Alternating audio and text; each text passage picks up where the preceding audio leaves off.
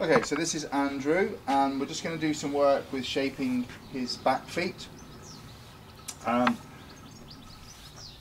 how the shaping process works. We're always going to start lower down the shaping plan than when we finished. We are using some food rewards and clicker training, although those have been phased out. We're not using the clicker and only occasional rewards in areas which he's already comfortable. The behaviour that we're constantly looking for is standing still, and we're using some scratches to start to replace the food rewards in areas which he finds easier. 3 months ago we wouldn't have been able to touch Andrew at all like this. Very fearful, very defensive donkey. The behaviour that we're working on is this standing still. While I pick up your feet, I really don't like a donkey to pick up their feet until you ask them to. If he puts his foot down and moved, and I think just a fly annoyed him there, we'll just work with it. There's no reason to worry in training. Make it easy, don't get into a battle.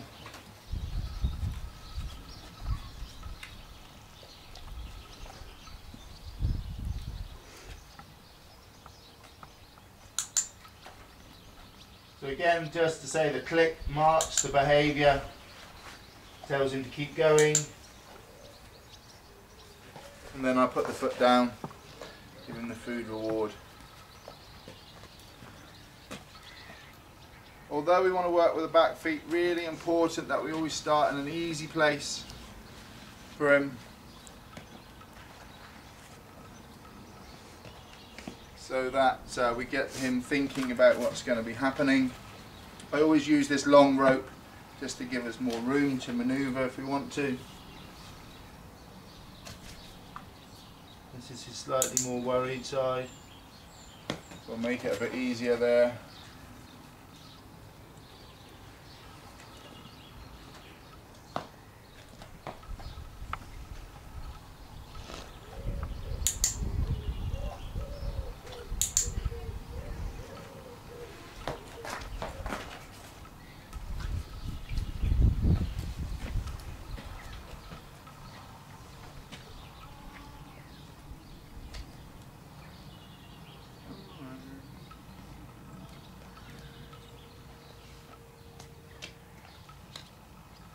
Because of his previous handling behaviour, he had a real problem with leading, which has improved considerably, but we're still working on it. But we're not making an issue of that while we're trying to work on the other areas. We only ever train one thing at a time, so that we don't confuse the animal. And with Andrew,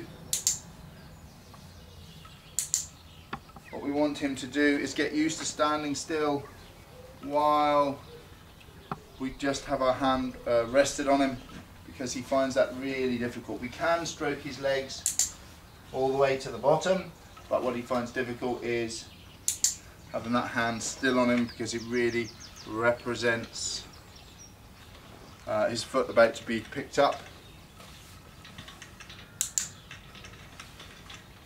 He's quite happy with it moving.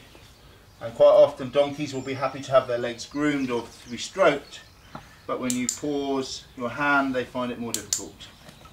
The idea of the training is that he doesn't become so uncomfortable he's got to kick out. We're looking to stretch his comfort zones. I'm constantly looking at his muscle tone, how worried he is, how quickly he takes the treat. Sometimes we just make it easy, we don't always ask more.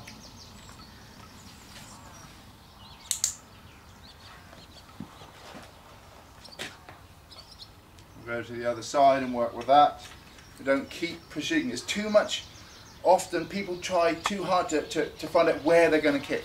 They try to reach down too low. We don't want him to kick in this training session if we can possibly help it. It might happen, but we try and avoid it. You really want it to be quite boring, quite easy for him to achieve. We're moving quite quickly. We're doing quite a bit of work. I'm not creeping. You can see that I'm just getting him used to the fact that my hand is going to rest on his leg. And that's how we'll progress with Andrew.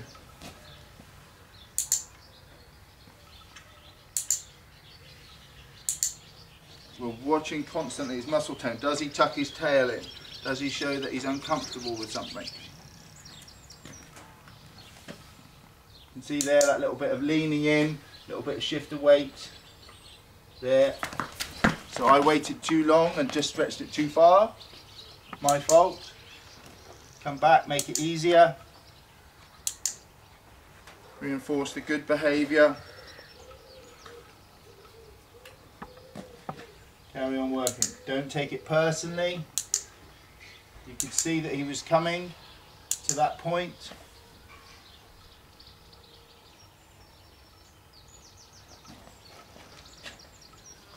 So we stretched him a bit too far. Too long. What he's actually doing here and the level of acceptance he's showing for Andrew is really good. And to be honest, that's the end of the session. I'm really pleased with that. He gets a little jackpot on the floor. We'll take his head collar off, finish, walk away.